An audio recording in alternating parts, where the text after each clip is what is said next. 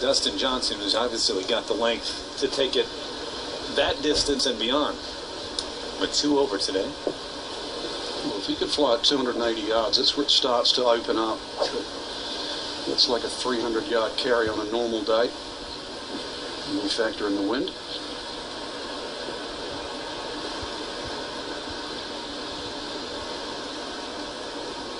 Bunker down the right. It's some 320 not in play.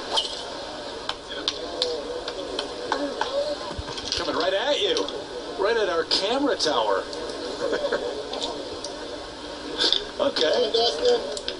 Wake up. It actually hit the crane. It seemed like it hit the crane, and we're told it did hit the TV crane.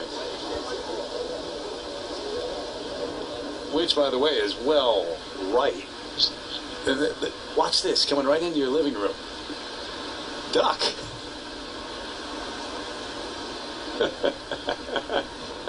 So this is where our crane. John Bodecker was up there. Yeah, John, you okay? You all right? Oh, good. We got the safe side from John. So he didn't get hit. The crane did. But that was obviously well offline and cutting.